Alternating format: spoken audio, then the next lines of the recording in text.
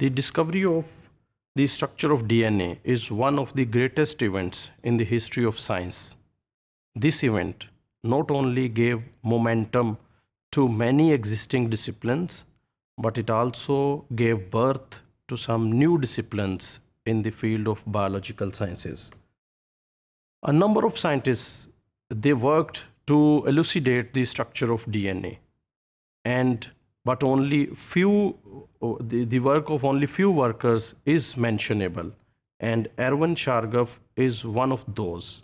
Erwin Chargaff, with his colleagues, they provided the most important clue to the structure of DNA, and the work of Chargaff gave some conclusions, and these conclusions are called Chargaff rules.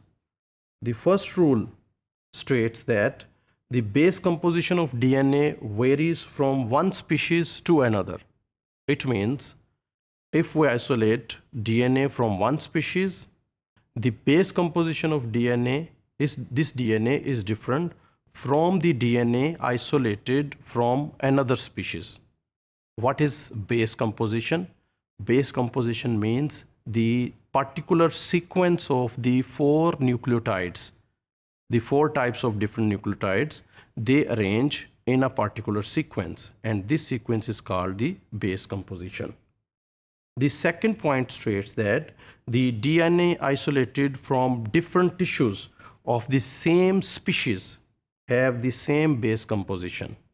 It means if the DNA is isolated from an organism, from the different parts of that organism, maybe from the skin, from the hair, from the nail, or from any other organ, the base composition of all these DNAs isolated from different parts of that organism are same. The third point is the base composition of DNA of a given species doesn't change with the organism's age, nutritional state, or changing environment. It means it doesn't happen that the base composition is different when the organism is young and it is different when it is old. Similarly, if the organism is hungry or is starved, its base composition will be different. And thirdly, if the environment or weather is changing, base composition doesn't change.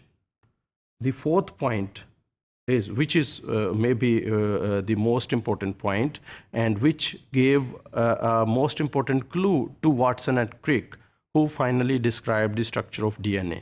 And this rule states that the number of adenosine in DNA is equal to the number of thymidine, and similarly the number of guanosine residues in a DNA molecule is equal to the number of cytidine residues. That is, A is always equal to T and G is always equal to C.